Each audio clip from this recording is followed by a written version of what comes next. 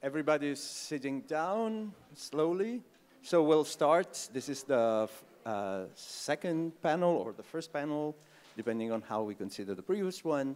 My name is Fabio Parasecoli, and there are a few seats here and there. I can see it from here, maybe from the back where you're standing you can't, but there are seats. Just be adventurous. All right, so I was saying, I'm Fabio Parasecoli. I am a professor of food studies at NYU.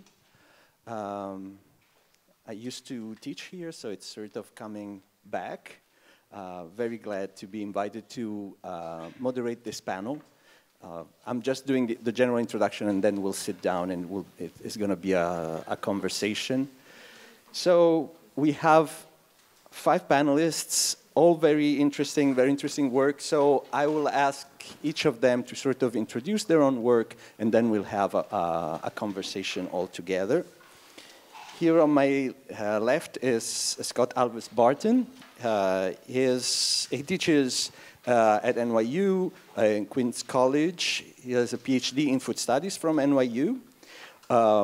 He's worked for a long time as a chef, as a consultant in the food business, works a lot in Latin America, especially in Brazil, and he works on video quite a bit, and so I'm really interested to hear what he has to say about the role of video in what we're discussing, because we've been talking about photographs, but what happened to the moving image? Next to Scott, we have Marion Nestle, Paulette Goddard Professor of Nutrition, Food Studies, and Public Health Emerita at New York University. Probably she doesn't need much introduction, but we're going to talk about blogging with her because she's one of the most visible bloggers in the food sphere, so it's going to be interesting to see what she has to say about that. Oh, and by the way, you have the complete bios in the program, so I'm just indicate who's who, basically, and you can read more information in the program. Then we have Rosie Nelson. She's been a community manager on digital marketing team at the Union Square Hospitality Group, and so we'll talk about the role of that for the restaurant business.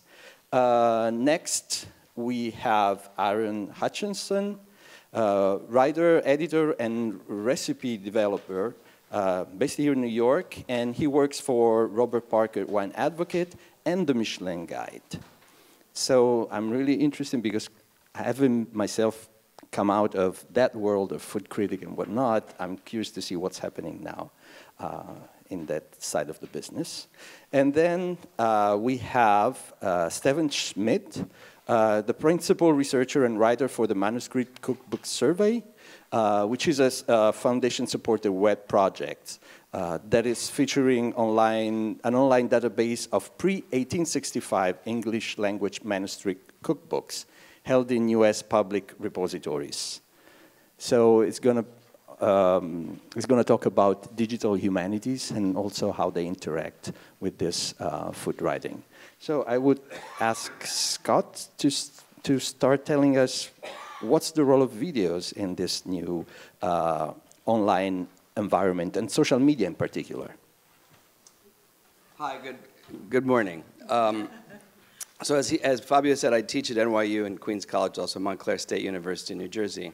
But at NYU, I teach in digital storytelling for food studies students that deals with current issues in food and politics, generally speaking, though I'm not going to talk about that right now. So I have a brief statement that I'm going to bookend with 2 short videos, thinking that might be a way to talk about it. So I think there are inherent challenges and strengths to having video as a way of narrative storytelling within food. But the problem that I see is the image requires context. And often we use the image as a signpost or a way to point something but not really give deep context. And with my students, there's sometimes is the ability to not do the rigorous research because I think the image is going to stand in for you, and particularly with younger students, millennials, et cetera. And of course, I had this all on my little phone, and I cut myself off. The use of devices is so prevalent that it can be a blessing and a curse. And so that is something I want to really stress, because for many of them, and I have this, many of you might have this problem in the classroom, I constantly have to have people stop using their phones. I've gone to the level of texting my students, because I get that information while they're on their phones, and saying, you need to put that phone down, we're in class, okay?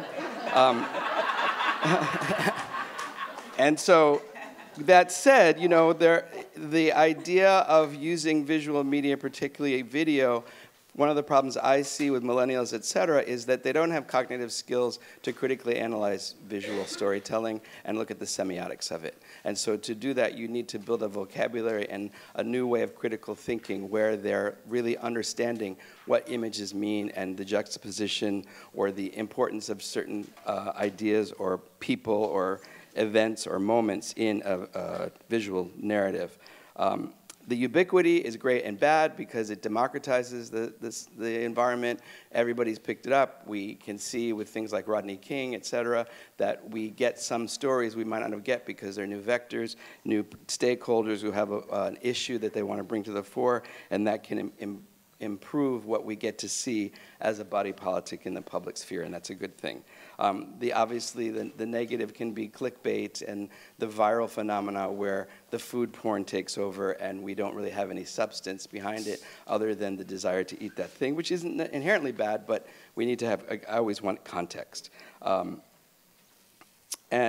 I think Diane referenced this, depending on the platform, the actual file size can inhibit the ability to tell a good story because visual media, particularly video, takes a lot of bits and bytes. And so you have to have a clipped message that can or cannot really tell the story you need to tell. And so these kinds of issues like technological narrative, I mean, the narrative at some times is subservient to the media platform, and that becomes something we need to think about. And the transfer of data, because when everybody gets online, what gets saved? You know, I lost my parents' photo albums. It's a longer story. That's something I can never recover. But all of this stuff that's in clouds, what happens to it? Where does it go? So I'm going to show you two quick, we were asked to have a brief intro. So I'm going to show you two quick videos. One that I've edited for the sake of this conference that you can see is Trevor Noah. And I guess what I'm going to foreground for context, even though this is sort of humorous, it points to what I think I'm wanting to stress. And one of the things that comes up is, don't forget Emmett Till. Well, I could talk through this one. The other one, you can see there's a subtext. So this is in Brooklyn, and a woman said a young boy of 9 years old tried to sexually harass her and touch her inappropriately. They immediately called her Corner Store Carolyn, people in the crowd. And so Trevor Noah is saying, where are we that we've gotten to this sense that a 9-year-old is sexually assaulting a woman? And this other woman comes up, and they start calling her white woman. So a white woman says to a white woman, why are you doing this? Go away. And no, white lady, I won't. Okay, white lady. And this is all happening in a bodega, right? So this is where the food part is. And so what ends up happening is, I guess the first white woman lives in this community, so she comes back to the bodega shortly thereafter, and the whole community has come out. And though you can't hear it, you will see in this second. Now I'm upset because the next one I really want sound for, but maybe because it's coming from another source, it'll be okay. So he's telling you the context, and so what he's saying to you now is, this is the same scenario that happened with Emmett Till.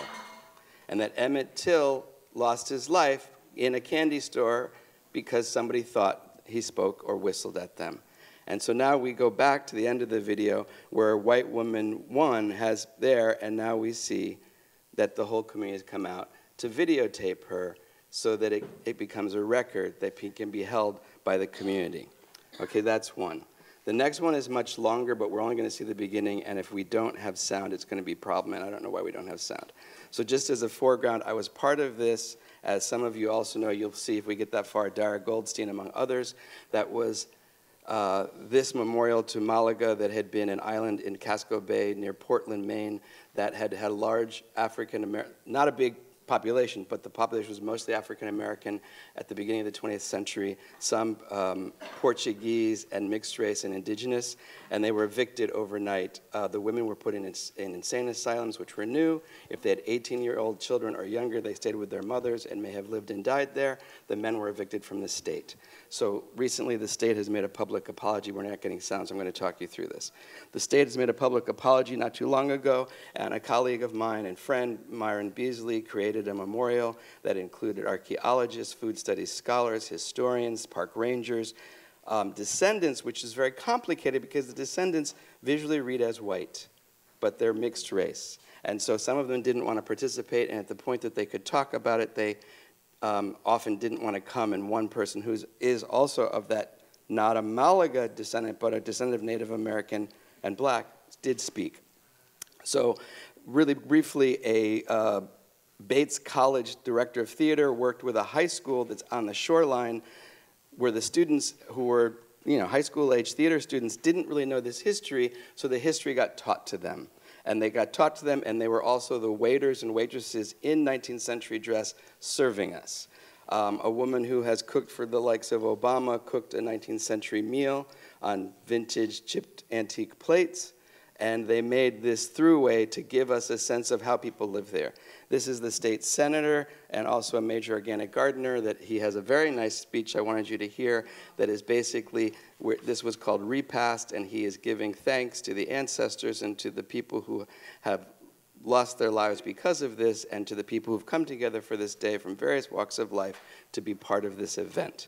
And so this becomes something that's, I think, very productive as a way that video can tell a story, and I'm really sorry you don't have sound. I don't know why that's not the case. And just to say it as we're closing this, because I know I'm getting out of my time, they made a prototypical or archetypical house that ultimately, if we saw this whole thing, the students dismantle as a metaphor of the Malagites being evicted. And as we sat there, they also had a poetry reading, somebody who has written a book about it.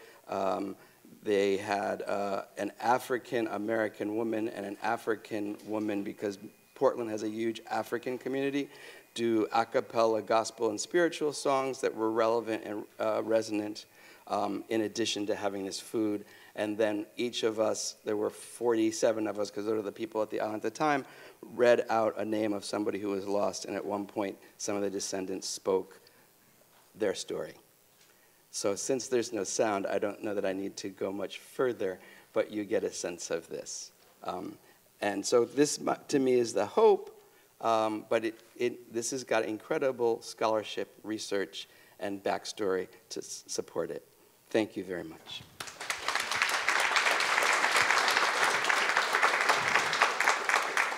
I do think these are important points.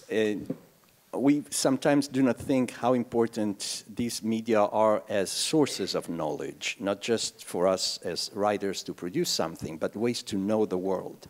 So for instance, I have my students here in my class, I have them do visual ethnographies, or also virtual ethnographies. See what sort of images float in the internet, what sort of discourses they generate, what sort of ideas, what sort of concepts come out. So this sort of literacy, I think it's becoming more and more important. And it's important also for us if we want to have a presence on the internet as writers or commentators. And talking about commentators, I would ask Marion, what about blogging? What's the role of blogging? And above all, how do you use it in this sort of very heated discussions in policy and this sort of debates? Well, thank you, and it's great to be here. You can tell by looking at me that I'm not of the generation that does digital very easily, and with much sympathy to Scott, one of the reasons why I find it so difficult is it's really hard to make it work. It's just really, everybody underestimates how difficult it is. We're very lucky at NYU to have fabulous tech support. I'm in the tech support office at least once a week. with something. I know them all by name. I've been blogging since 2007. I was dragged into it kicking and screaming. I had just published a book called What to Eat, and Farrar Straus, the publisher, was interested in trying to figure out how to use digital media, social media, to sell books. That was their goal. And they made me an offer I couldn't refuse. They said, if you will agree to blog and go on social media for 6 months, we'll build the website for you. That seemed like a pretty good deal. So I agreed to do it for 6 months, and it was very uncomfortable at first. I didn't know how to use it. I didn't know what to do with it. The technical stuff was extremely difficult. The company that was managing the website was in Auckland, New Zealand, and I'm still working with them. Hey, it works. They're fabulous. It works. And at the end of 6 months, I kind of got it. And I got it in kind of an unexpected way. As an academic, we are expected to do 3 things. We're expected to teach, we're expected to do research and publish that research, and we're expected to do community service. And I could see that the blog very nicely went under the heading of community service, because I was putting material up on my blog that was useful to students or useful to people interested in the same issues that I was. And I was using the blog as an electronic file system. What I was trying to do was to write about topics that interested me and to link to the original sources on it, to upload the documents, the original documents, so that I would have a digital space to, if I needed to look up something, the site has a terrific, it's WordPress, it's got a terrific search engine. I can find things in a second if I need to look them up. It's much easier than a file cabinet. And in fact, over the 12 years that I've been doing this, I've shifted almost entirely from filing pieces of paper in drawers, and I have 30 of them outside my office, to having an almost entirely online file system. So for an academic, it's useful. Is it useful to anybody else? Diane says she reads it. Thank you, Diane. I have no idea who reads it. I have subscribers. There aren't that many. As far as I can tell, nobody's reading it. I don't hear very much about it. I used to have, so that's the upside. The downside is that I used to take comments on it, because one of the things that the publisher wanted was some kind of interaction with readers, and that was supposed to be very important.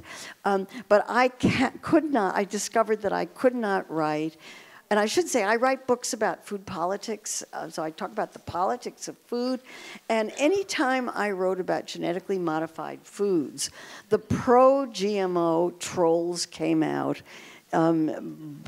in force. And the last time I took comments on my blog, I wrote something about some GMO thing, and I must have said something that set off the pro-GMO trolls, because usually I got 2 or 3 comments on my posts. I got 800 that day, and I had to shut it off. It was just, and they were so nasty, just so absolutely nasty, I shut it off.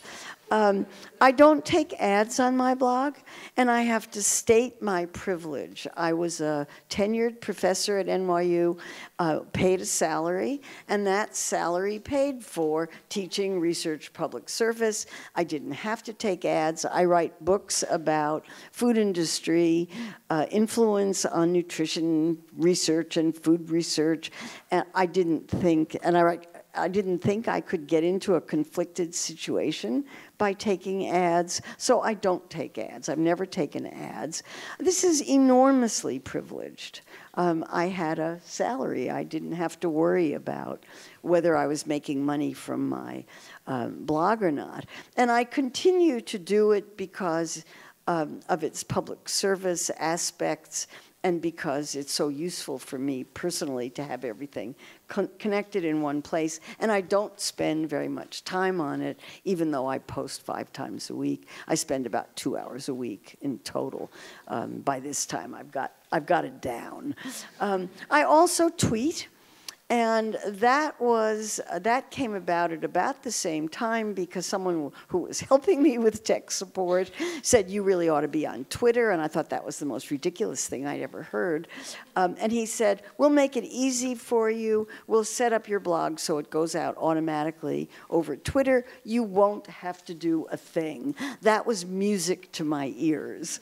And so I started letting my blog go out over Twitter. I eventually learned how to tweet and retweet. I don't use it very much. I look at it very casually. I try to look at it at least once a day, but I can't keep up with it. It's just too much.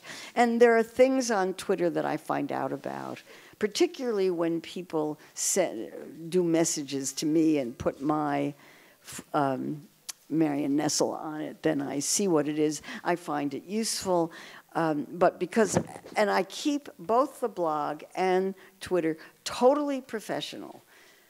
If it's not about food politics, I don't tweet it, I don't blog about it.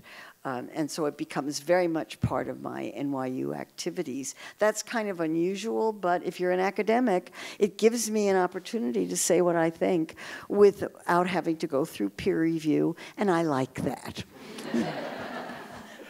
Thank you, Marion. And it's interesting, I had a similar experience. I didn't have Instagram or Twitter, and then in 2014 I published this book on the history of food in Italy, and my publisher was flabbergasted.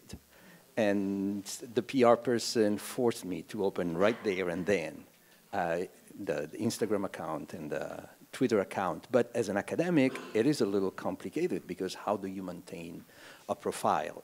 The publisher wants you to have a persona.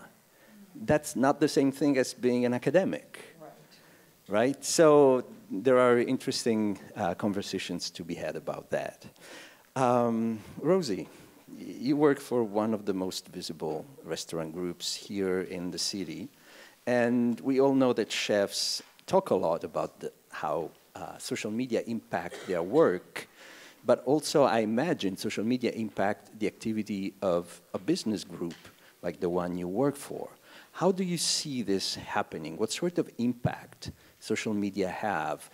Do business decisions change depending also on the reaction of people? And we're talking a lot about the democratization of the restaurant business because of the opportunity for everybody to say whatever they want. How is it experienced on the opposite side? Yeah, I mean, just to give a little context, my position as community manager is on the digital marketing team. There's 6 of us now on a larger marketing team, and we spend our time on social, on email, on websites, on basically everything on digital. And we're always listening to what people are saying. We're listening to what people's reviews are on social media across all of our digital touch points. It really helps us improve. It helps us all the feedback is helping us to change and to adapt and to, listening to what people are saying. It really is impacting the decisions that we're making. I can't necessarily speak for our chefs and for our restaurant teams, but our team basically functions to help the restaurant, the teams in the businesses who are feeding off of this feedback, basically, and we're a pretty small team. We're consolidating all the information that we're learning across all digital touch points, and we're, because we're a small team, we're seeing the patterns. We're able to see all of the consistencies that are happening across all of our businesses, and share that and flag that for our teams who aren't necessarily seeing all of that and getting all that information that we are. Something that Danny has always said is that people are all wearing a sign that says, "Make me feel important." And that's happening both online and offline. It's our job and it's the restaurant team's job, and it's our job to help the restaurant teams figure out what that sign means and what it means to make someone feel important, because everyone feels important in a different way. Everybody wants to be heard, whether it's online or it's in the businesses. And feeling seen is something that we're always looking to, feeling heard, I guess, on social media is what we're always working on. Something that, USHG Hospitality is basically wanting to have people come into our businesses and leave a little bit happier than when they came in. And our social media and our online presence is basically an extension of that, an extension of, listening to people, listening to their signs, hearing them, and interacting with them. We're always hiring for what we call 51 percenters, which means that 51% importance is put on the hospitality and the emotional aspect, and then 49% on the technical skills that someone has. And we sort of adopted that formula for our team, where 51% of our time and our energy is spent on social listening and social engagement and hearing what people are saying, and 49% is about content creation, basically. Something that Danny is always telling us is that we have 2 ears and 1 mouth for a reason, so we're always listening.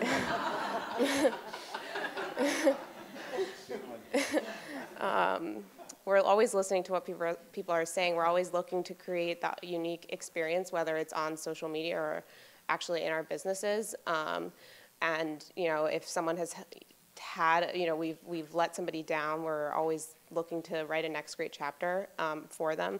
We have, a bunch of really great examples of times that we've been able to listen to someone and actually, make them feel important. A really good example that we love to tell people about is this woman who had come into one of our businesses, Untitled, which is in the Whitney Museum.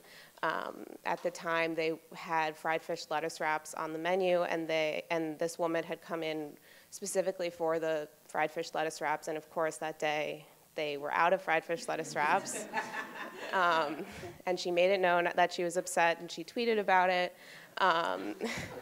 And someone on our team was able to intercept that tweet because she had tagged us, and asked her to please come back in to Untitled to try the fried fish lettuce wraps again and have a better experience. She came back in, and we had told the Untitled team, we'd given them that information, and they were able to create a specific menu for her that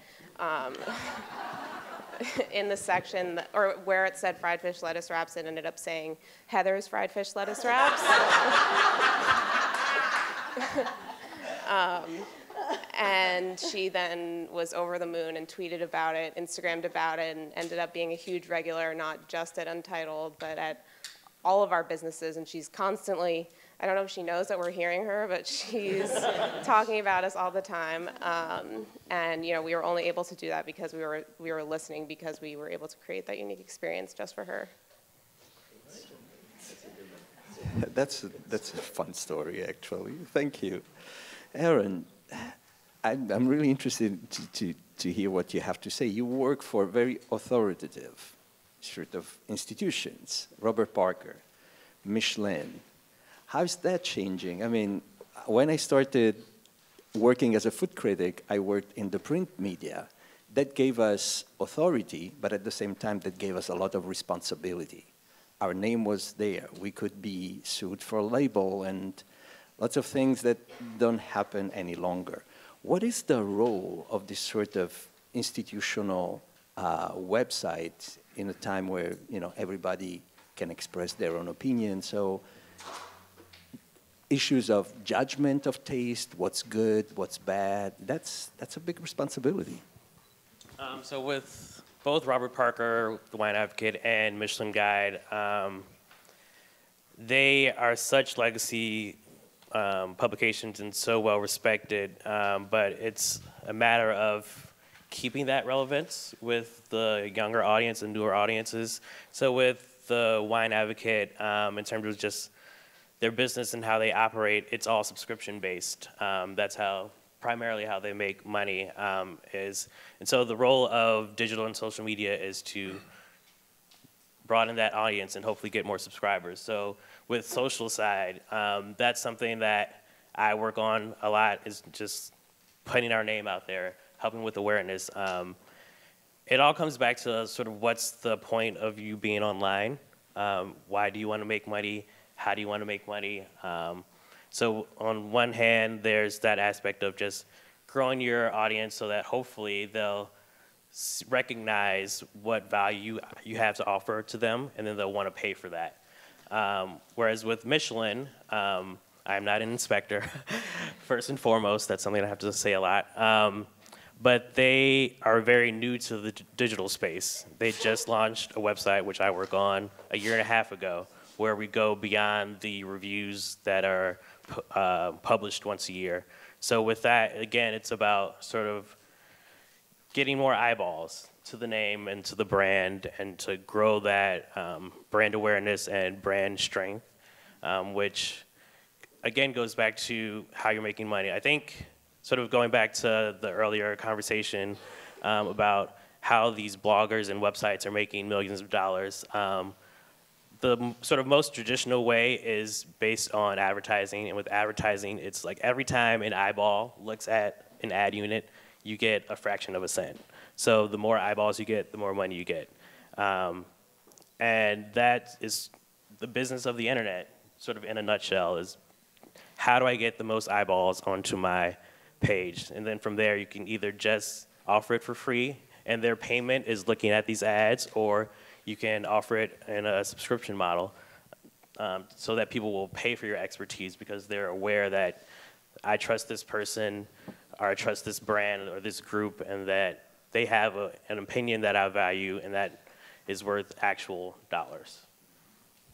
All right, thank you. Stephen, tell us more about the project of this huge database, and more in general, what's the impact of the digital humanities on culinary culture, and how does that interact with all the conversations we're having?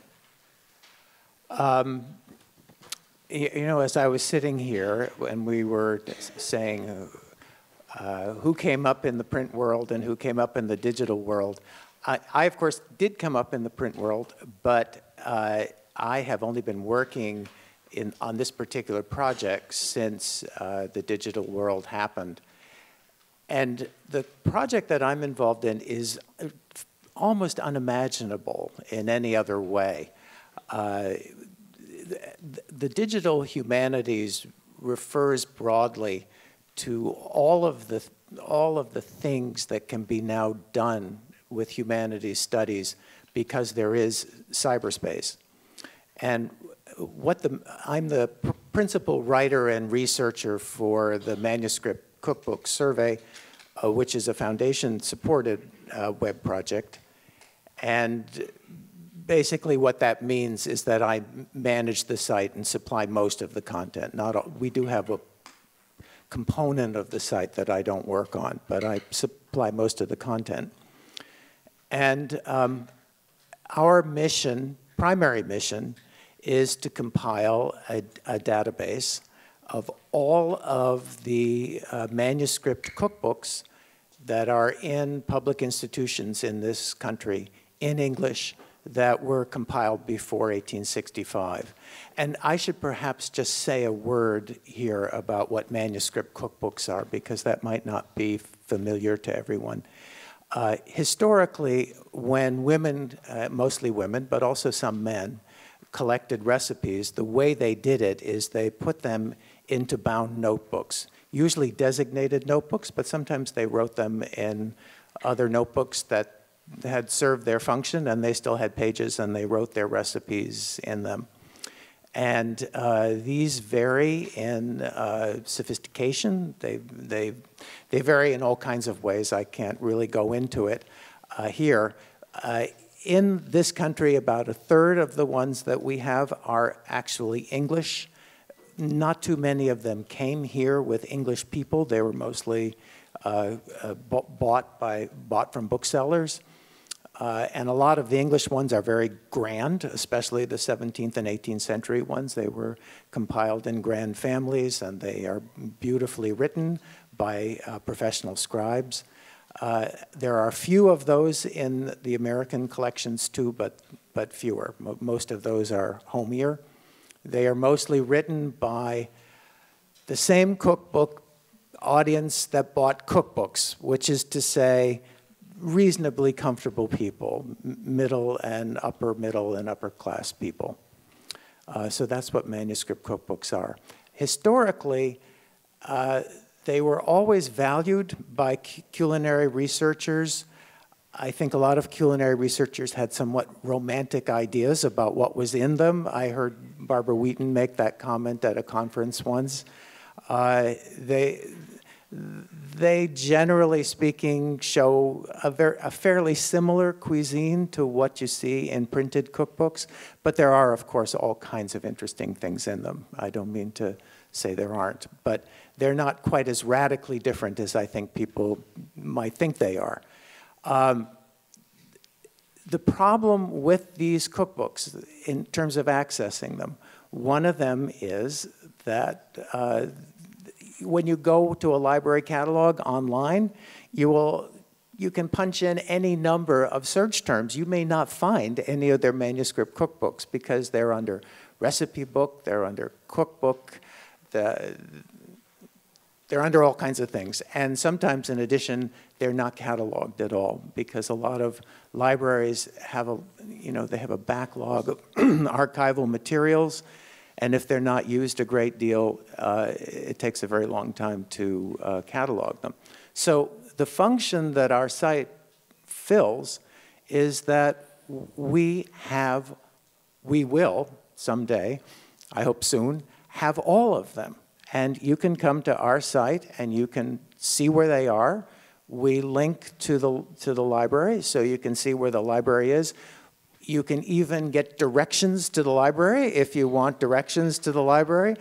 And in many instances, of course, you don't have to go to the library because the manuscripts have been digitized and in some instances transcribed. And you will see a link on our site to the digitized manuscript if it exists. We do, to some extent, support digitization. That's not really what we're about, but of course that's a great thing. And we also, in the process of uploading these manuscripts into our database, if they are digitized and I can read them, then I can catalog them. And then the library is free to use our cataloging. Now, the Folger Shakespeare Library, if you go on Hamnet, which is their online catalog, you will see that all of their materials are linked to our site because the Folger really had not cataloged most of their materials very thoroughly. So in any case, you can see that all of this is something that could only be done in digitally. If you had to go, in order to access these materials before, you would have to go to the libraries. Many of you here probably have never seen a card catalog.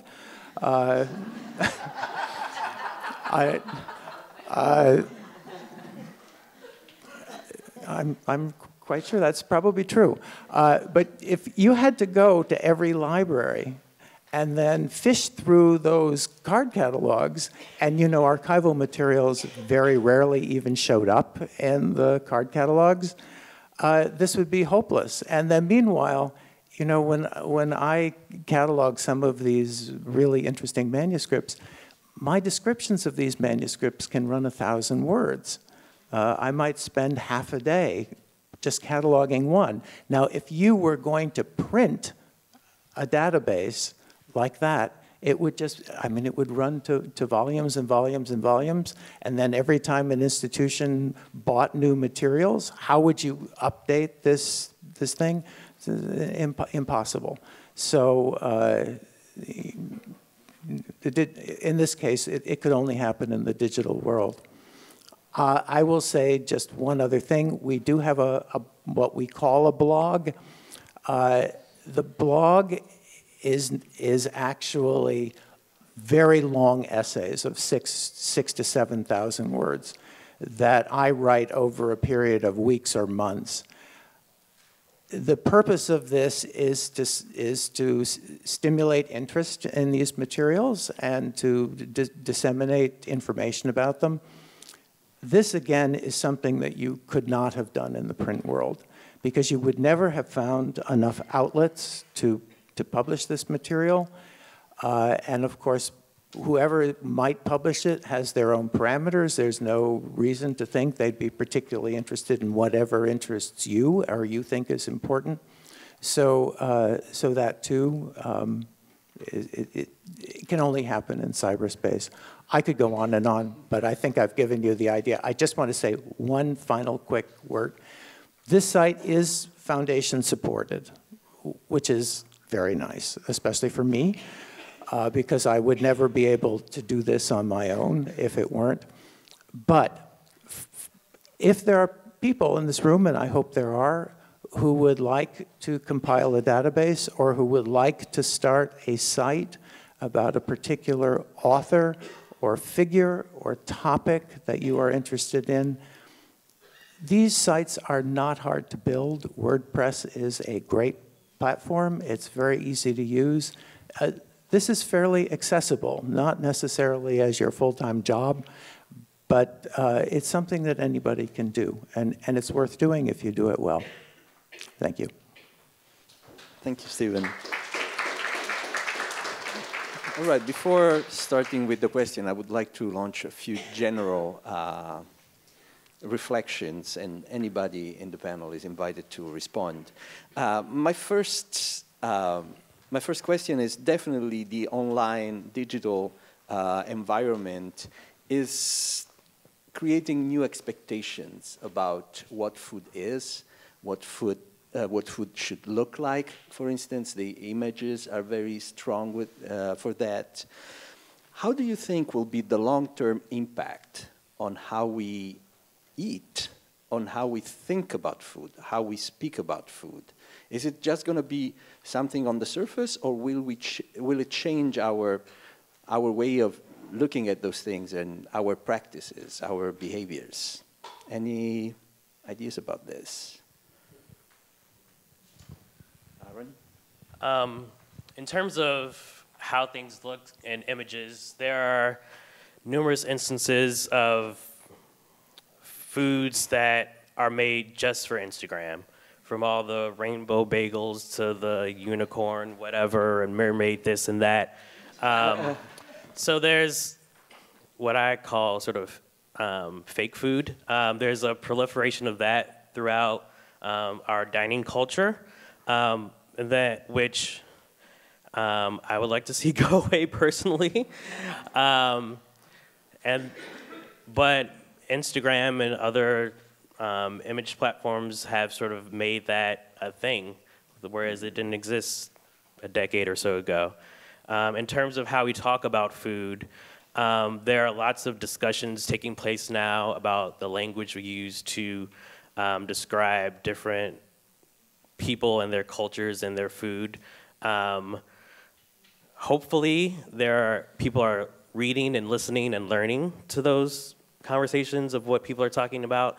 There are still a few prominent figures of the old food guard that may be more reticent to change and that are somewhat problematic in what they say and how we talk about food. But certainly within the younger generation of food writers and bloggers, we are not standing up for it anymore. We're putting our foot down and sort of helping in some way to make it more equitable for everyone, and just being more respectful in how we talk about food and culture and people.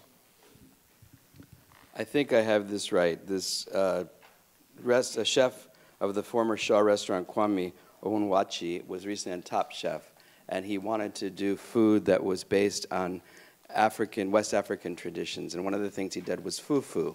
And if I think about it, for many people who would look, they wouldn't know that dish that's very ubiquitous and central to West African culinary culture, and it brings to mind this idea of, are you neophobic or neophiliac? Do you see something new and want to engage, or are you put off by it and keep it at a distance? And I'd like to believe that by this exposure and seeing the interest, and as many people have said, this driving people to a site suddenly makes that thing that could make you phobic more philiac and want to engage more readily to something you may not already or previously have known. I think this leads us to a very important topic, the access. Who has a voice? Here, everybody of us has some sort of access, and we can express our way of thinking, of looking at the world, but that's not actually the case, especially when it comes, to ethnic traditions or to minorities. And so, how do you think that can play? Especially, you work in Brazil. How do people that don't have a voice get a presence, or they don't, which would constitute quite a problem? Proportionally, Brazilians are one of the highest users of social media on the planet. It's one of the things that's really interesting and confusing in Brazil. On your smartphones, you could have as many as 4 different servers. So I would only talk to Fabio, let's say, on my Verizon account, and Marion on my T-Mobile account. So, which is complicated, but if you can get online, they communicate, because actually, if they can get to a Wi-Fi hub, it's cheaper than using the actual phone to make a call.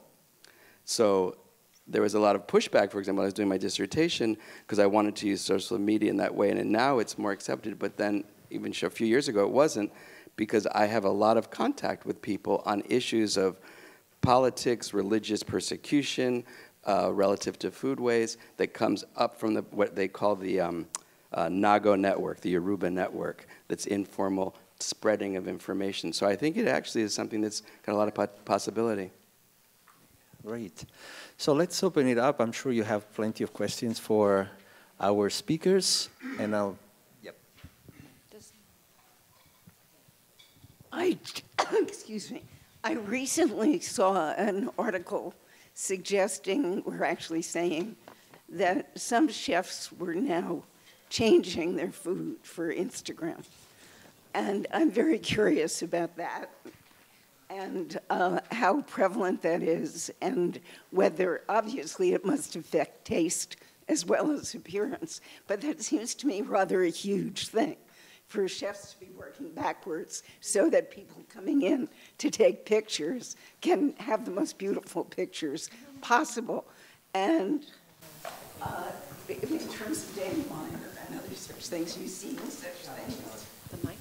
Sorry, in terms of Danny Meyer's group and others such, have any of you encountered this? I mean, it really depends on the business. It really depends on the food. There are initiatives that, have sort of been the brainchild of our team. Like, if anyone's been to Daily Provisions, we have crullers that are delicious, and they look good too. But we had a Pride campaign last year during the NYC Pride Parade, and we created, or the Daily Provisions team created, a rainbow cruller that obviously looks really great on photos, also tastes really great, and it was a really successful campaign, and all the profits went towards NYC Pride. So we definitely capitalized on the fact that those are really photogenic, but none of our businesses are ever going to create something that doesn't taste good. It's always going to be food first. I didn't mean to imply the dish wouldn't taste good. It's just the idea that image is driving because of Instagram, that image is driving the appearance of the plate, and maybe necessarily some changes in how a dish is composed. That's wildly crazy. Yes, there are certainly restaurants that have like Instagram tables where there's lighting setups and everything, so that yes, yeah. So it is a thing, for better or worse, most likely worse. But Instagram is big business these days, and people with hundreds of thousands of followers, if they post a photo of your plate and it looks pretty, then they will see direct impact on their business. So yes, and beautiful food makes a difference. And matte plates are up as opposed to glossy plates, because glossy plates. Oh, hold on. Hi. Yeah, so sales in matte plates are up in restaurants as opposed to glossy plates because they don't glare for your phone. Yeah, so it's like changed literally like everything from the way that like the second that you walk into a restaurant, there's probably something having to do with Instagram. And in the past couple of years, I've been doing research in Poland, which is a relatively new market when it comes to high-end restaurants, fine dining. definitely the way they design the dishes, not the content, the ingredients, or the recipes, but the way dishes are designed, the tableware, the lighting design of the restaurants, the whole design of the restaurant is really thought about being looking good on social media. And this is very interesting because basically these new chefs have worked abroad for many years. They go back to Poland and they start their businesses, and immediately they take on these visual styles that probably were not completely, let's say, local, but now they are important because they know that their dish can be seen, I don't know, in Taiwan. And so they have to keep up to that standard that now it's become quite expected. Hi. This is a question for Marion, actually, about publishers wanting a persona of an academic writer. I am working on a project with 3 scientists, academics, and I'm the food editor and recipe developer. An academic press has shown interest in the project, but has now turned to me because my personality stands out at this stage. My question is how to nurture an academic's voice to be a writer. I mean, must you be a writer first? I mean, I want my role, part of my role is to nurture these scientists to be able to come through in this book. So I don't have a more specific question than that, but just your experience. I assume that you're talking about a book for the general public. Yes. Okay. So academics write articles for professional journals. These are done in a very formulaic way. They're extremely dry. They're written in passive voice. You're not supposed to use I. You're not supposed to have personality. If you do, you have a lot of trouble getting published. Can talk a lot about that. And in general, academic institutions historically in the previous eras have not wanted academics to be interfacing with the general public very much. You were supposed to write things for your peers that were very scholarly. And people who wrote popular books, those don't count for promotion and tenure. That was certainly my academic degree is in molecular biology, and I can tell you that books don't count. What counts is articles in Cell or Nature or Science or one of the really important scientific journals.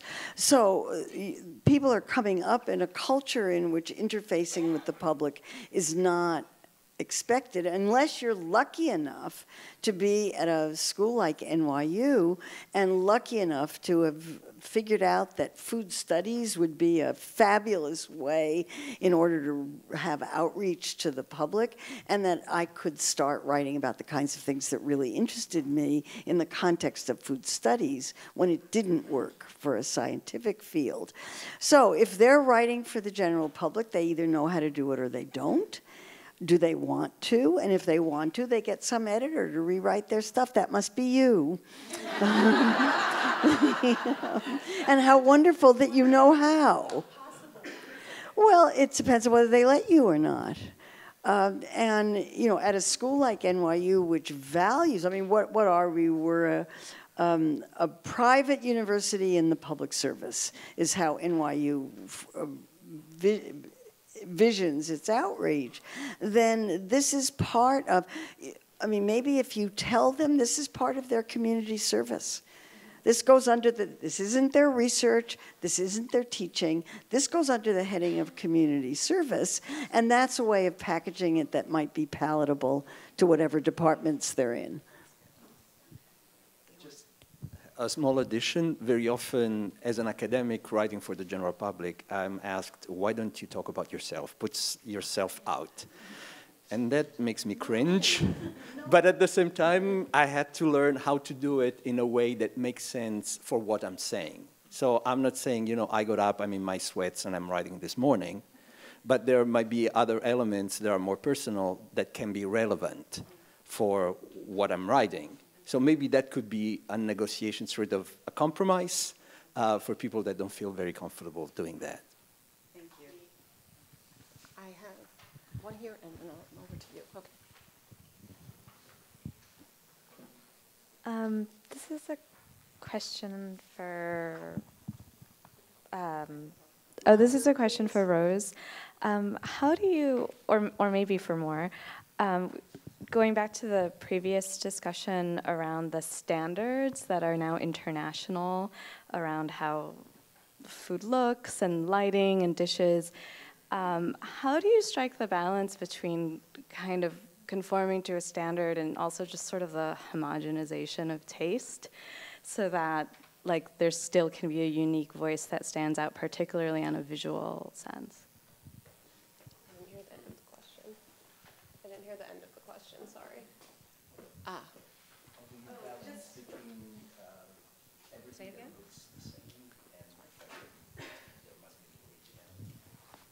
I mean, our chefs are always working on new recipes, new menu items, changing up the menu seasonally. A lot of our businesses are around the Union Square Green Market, so the menu is changing based on the season. A lot of our businesses have also been around for a really long time, and you know, like this is Gramercy Tavern's 25th year, and we're celebrating that by bringing back cocktails that people have loved throughout the years that have left the menu, but now they're coming back and they're surprising people and exciting people who loved them 25 years ago or however many years ago throughout the years, and are coming back in 2019 to enjoy them now as a celebration of Gramercy Tavern's life, basically. I don't know if that answers the question necessarily. And also I've noticed that this sort of international circulation of images, the standards of what things should look like, are also impacting the way people are cooking at home. You know, you invite people over, and I know, you know, of people that gets all nervous because, oh my God, how are my dishes gonna look like? Are there gonna be enough for my guests? And I found that quite interesting because home cooking is a completely different thing. It's not even a business. So why thinking like that? So just for fun, I use the hashtag on my Instagram. I use the hashtag homecook, and I put everything I cook, even when it looks crap, because it's like that's how food looks like at home. You're nourishing yourself and others. It's not supposed to be at the same level of beauty than a restaurant. But these images are so relevant that almost without thinking about it, we try to reach those standards, which doesn't make sense. So my question is for the gent from Michelin, but for the panel in general. There are certain precognitive biases that are built into a system like Michelin that advantages some at the expense of others. My question is, what's being done on a practical level to decentralize the entire culture of focusing on white maleness? Like, how do we get to the point where something besides that counts? So in terms of who gets stars and things like that, I'm not exactly qualified to talk about that because I'm not involved in that process at all. But in terms of who gets coverage on the website, that is what I do. And I'm a black man, and I want to hear stories that aren't being told all the time. Like, yes, we will write about the Thomas Kellers, and we're doing a video with Danny Meyer and things like that, but also I just published a piece about Melba Wilson recently, who owns Melba's up in Harlem. So I'm sorry I can't answer the first question about like who gets recognized by critics and the Michelin inspector team, but in terms of the editorial platform, like that is something that is very much on the top of my mind in terms of talking about people of color and women and all those who haven't traditionally been covered in the media. So yes, I am working on one blog post at a time. Hi guys, thank y'all. I had a question, one of the running themes has been sort of the blurring of the lines between academia and the public. And they're trolls, and there's always somebody that's not going to like something somebody says or a point. There is that. But I was also curious about, with the public interaction kind of meeting the ivory tower, so to speak, more. Has anything positive come out of that in any of y'all's work? Yeah. I mean, the whole point of of my research is to try to get it out into the public, and this helps. So the blog helps, the tweeting helps, the books help. People, you know, even though I don't have a really clear sense of how many people are looking or how many, I mean, count the number of Twitter followers, but I don't know how many people are actually looking at what happens, and I suppose there are ways of doing it, but I'm not very technologically savvy. But I've got ideas I want to get out there. This is very valuable to me in terms of trying to do that. I can reach more people with a blog post than I can reach in years of speaking at meetings like this. So even though I don't have millions of followers by any means, if you're an academic who's working on something you want people to know about, that's how you do it these days. And how wonderful to have that opportunity. If I could add, the digital storytelling class I teach at NYU, one of the factors of it is that it gets posted live. And so these undergraduate students are getting their voice out there about some issue that they're galvanized around to study and research that is, in essence, a virtual book that has chapters that relate to their themes and topics they're interested in, that suddenly, so to speak, they're de facto published. And they're talking about something that is important to them and having done some research about it and having text and video and photo to support it. All right, we might have time for one more question. Okay. Hi, first I just have a question. I'm sorry, I forgot your name, the digital storytelling. Scott, sorry, I'm sorry. I just Googled that and I couldn't find it. I would love to watch it later. Is it in private or something? Because I would. It is private. It is private. I'm happy to talk to my colleague Marion to see if I can release it. Okay. It is going to come out in a journal called Liminalities soon. Then I can wait. I mean, that's going to be a special issue just on Malaga, which, to say it, the piece I have in it has video and photo that supplements it because it's an online performance studies academic journal, and that's a good thing. And privately, I could probably do it on a one-on-one with you. Okay, that would be great. And this is a question, I guess, almost for everybody, but I do a little, you can almost not call it a blog, about local food. So you would call it mission-driven writing, you know, about any food, so little mini food politics, urban farming, gardening. So I've been thinking about ways to monetize it, literally. It's mostly hobby-based, but I'm very reluctant, maybe this is beyond the scope of this panel, but to just start taking ads or even, you know, authenticity being kind of important, to kind of do other things that might draw followers. Do you know what I'm saying? Like that maybe aren't necessarily organic. So especially, you know, Marion, you were saying that you drew a salary, so you were paid. And similarly, you're paid through the foundation, I assume. It's none of my business. But those are inherently privileged, yes. So if you're trying to do mission-driven writing that's not entirely academic, there's not really a way to get this same degree of followers, and certainly not the way to get the same degree of ad revenue if you're not just willing to take any ad revenue. And even things like pictures, I do a disclaimer, I do as best as I can, but then I'm not going to do food waste. I'm not going to do 20 versions of something just to get a good picture. So I make sure that I do it as well as I can, but that's part of the story. Do you understand? Like, look at my food, I did it, like home cooking, yes. But I don't know if there's a real good question there, but are there opportunities, ways to actually get ad revenue, get followers that aren't the same as bots, trolls, buying followers, taking ads from any food company or any company whatsoever? And, you know, and you do have to and getting published by having those amount of followers. Does that make sense, that question? Okay.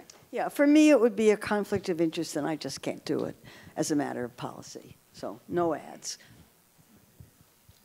I have a personal recipe blog where I do have ads on it, and it's just like Google ads. it's not me going out and saying, or like companies coming to me is like, oh, it's this random pre-made frozen enchilada posting on my site. It's just, I don't choose it. I mean, you can go in and filter through certain types of ads, but that's an easy way if you don't want to necessarily have some company that you disagree with morally on your website. But that's one of the easiest and best ways to make money, other than if you were to create some sort of product, maybe an ebook. I know a lot of bloggers do that, or it's going into like the event world and promotions and things like that. So, I mean, that's a whole different panel though, the business of blogging. But. All right, thank you very much. We'll stop here. We'll be around to continue the conversation. Thank you to all the panelists. This has been very interesting. Thank you.